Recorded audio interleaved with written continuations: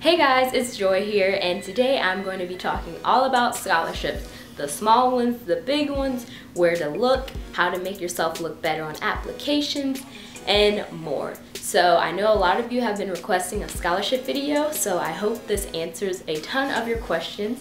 And if it doesn't, you can get a copy of my new book, You Got Into Where, which is available on my website for pre-orders and will be available in August for purchase from Amazon. So definitely get yourself a copy of this if you want to learn more information about my college process and everything I think that you guys need to know when applying to college.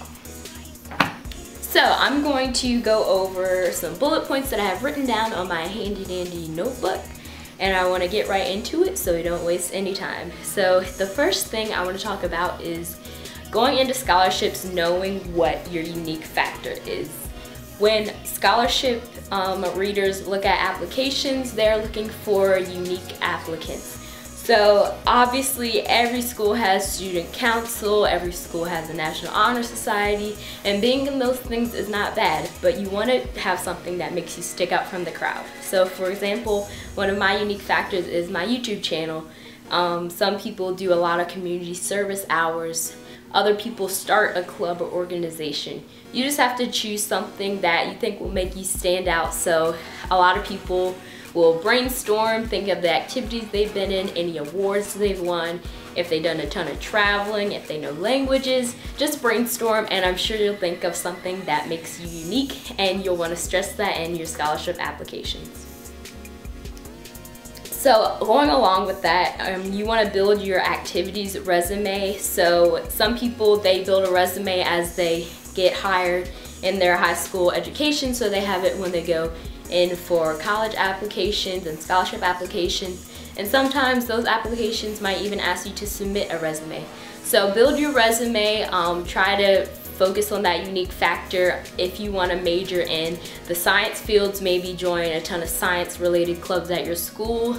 Try not to be all over the place because it makes it hard for people who are reading your application to see what type of person you are. For example, if there's a scholarship for a student who wants to be a journalist, they want to see someone with an activities resume that has them participating in the school newspaper and going beyond what the average student might do.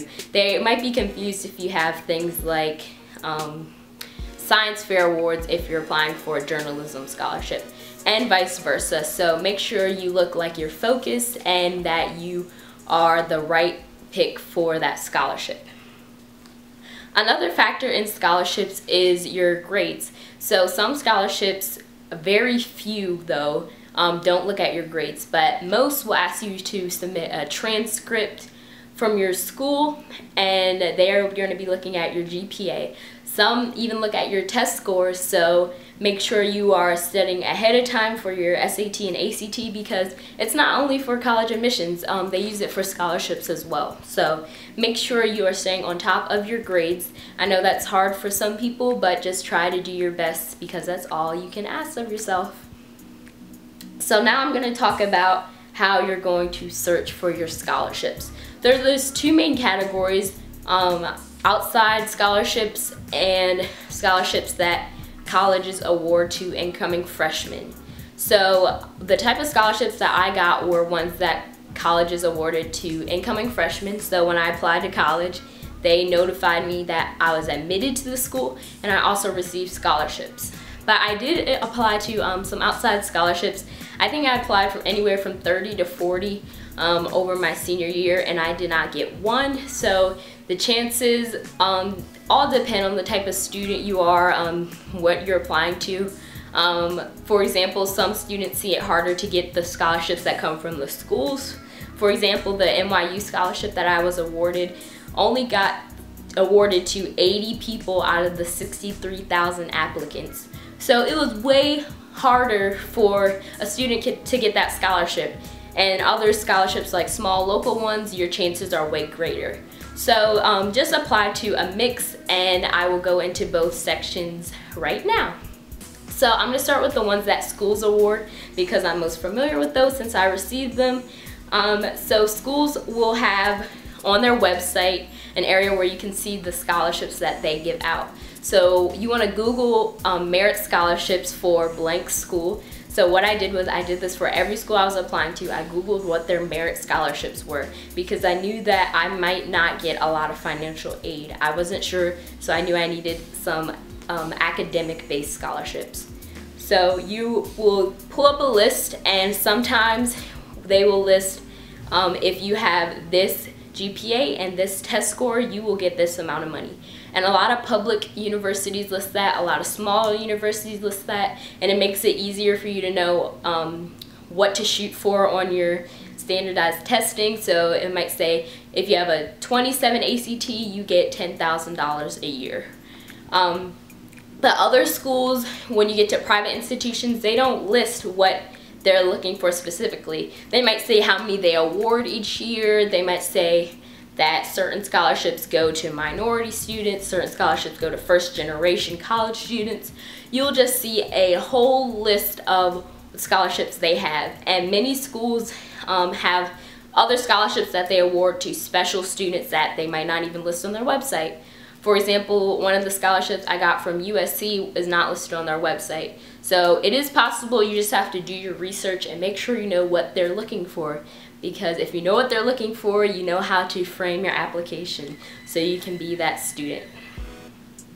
So when you want to search for smaller outside scholarships, say you are a freshman, sophomore, junior, you're not really applying to college yet, but you want to start the scholarship process, or you're a senior and your school did not award you any scholarships, or you're a college student and you want scholarships, here's how you can search and find them and apply with your best chances. So you're going to first have to think about small scholarships versus large scholarships.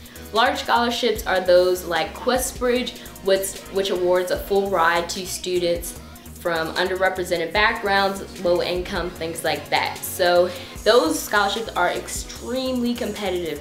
Thousands and thousands of students apply to them each year, which means your chances are smaller. But if you do win one, then you have a lot of money. So a few of those are the QuestBridge, like I said, the Coca-Cola scholarship, the Bill Gates scholarship, which I think just had its last year.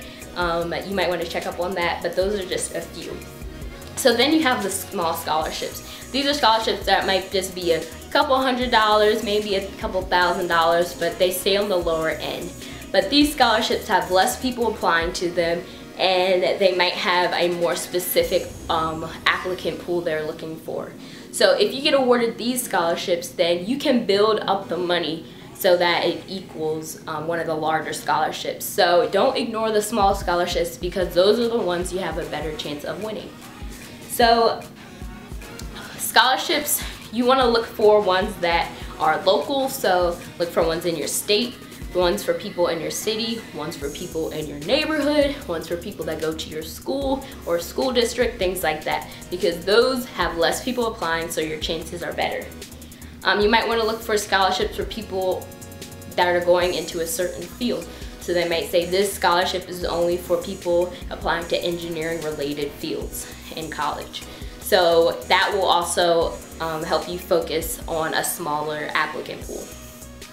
They have ones that are ethnicity related. So they may have a scholarship for Latinos that are going into the medical field.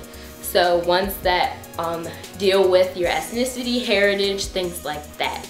There are also religious scholarships, so definitely look into your religious institution, church, synagogue, mosque, anything like that, to see if they are offering scholarships to students that are going to college. There are also hobby-related scholarships, so if you do skydiving, if you like to knit, there are scholarships for that. You just have to search. So the way you would find those is if there's like an organization. Maybe if you like crafting, you might go on Michael's website or Hobby Lobby's website and see if they have scholarships. There are also scholarships that are just really random. They have a tall person scholarship.